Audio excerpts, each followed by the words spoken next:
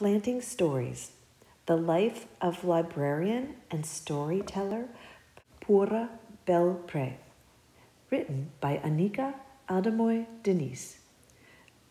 Illustrations by Paula Escobar.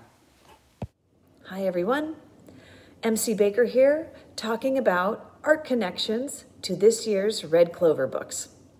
How fitting that this book is a Pura Belpre honor book, as it is a biography of Pura.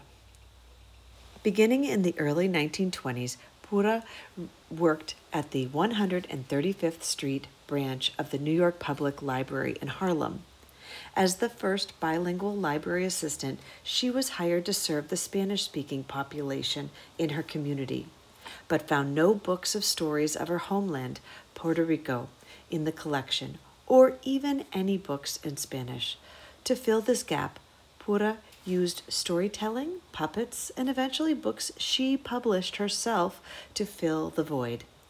Reading this book will inspire young people to follow in Pura's footsteps and spread story seeds of their own, whether with puppets, a pencil, or just their own voice. You're going to love this book. And there's so many ways that you can adapt puppetry, storytelling, and all sorts of things into this book. But I wanted to create something around books. And when I think of books, I think of bookmarks. We do a lot of reading in our family. And I wanted to create a rather unique bookmark with some things that you might just have common around your house, like little scraps of origami paper, or even this is the perfect time to use pretty wrapping paper. Really thin paper works the best. So you're going to cut about 6-inch triangles. You'll notice that the triangle does not have to be perfect. In fact, it's fine if it's a little wonky. So you're going to cut a triangle of paper, and you'll need a toothpick and some glue. Any kind of glue really works fine.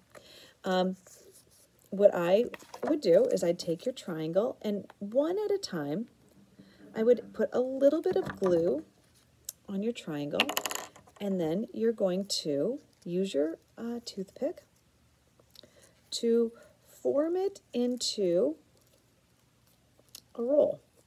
And I'm really just rolling this back on itself.